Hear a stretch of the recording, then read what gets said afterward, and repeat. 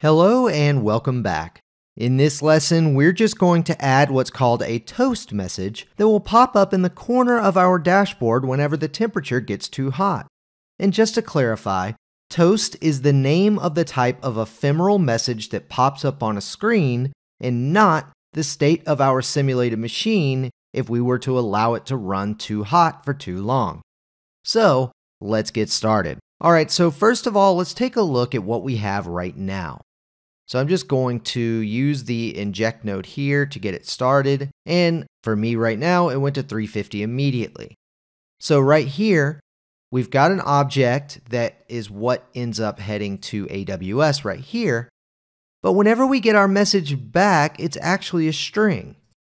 Now, we want to manipulate this string to give us a more friendly error message and not just the string of reading 355. What I wanted to do is say 355 is too hot, so we're going to need to manipulate this some. So what I want to do first is I want to convert this from a string to an object. And to do that, I'll head up to my filter nodes here and just type in JSON. And I'm going to drag that in. Now let's go ahead and configure that to always convert to JSON object, just like so. And done and deploy. All right, and let's kick this off again. There we go. Okay, great. So now we have the exact reading that we want. So now what we need to do is extract this 356 and just append that to is too hot, a string. So let's use a function for that. Let's go ahead and type function up there and let's drag that in.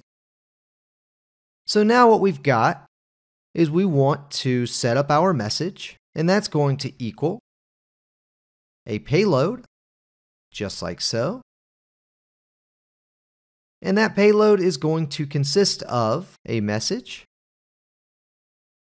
And that's going to be msg.payload.reading plus, just like so, add a quote and a space, is too hot. And then we return our message, just like so. So let's go ahead and click Done and deploy, and let's take a look at what this looks like. I'll clear my debug and inject again.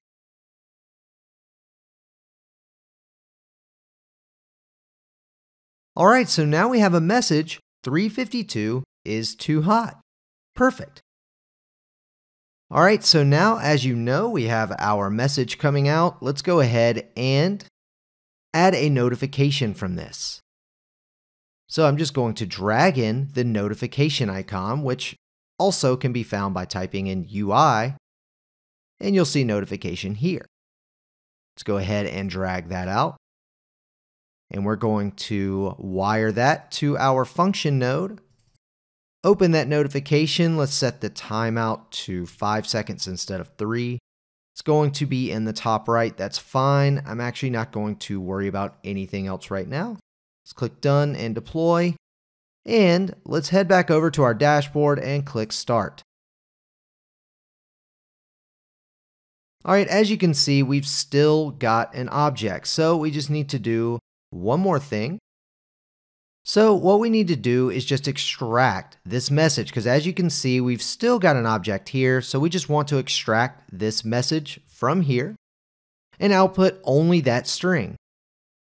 So there are a lot of ways to do this, but I just want to kind of show you the multiple ways you can manipulate these objects. So what I'm going to do is drag in another change node here, just like so. And we're going to set message.payload to message.payload.message, just like so. Let's go ahead and click Done and deploy. And let's try this again. 355 is too hot. All right, perfect. So it works. So now we have a fully functional dashboard here that is communicating with AWS and reporting through a message whenever something gets too hot, whenever we reach this threshold. And then of course, it also stops the machine. So that's all for this lesson. Go ahead and mark it complete. Come on back to the next one and we'll continue the course.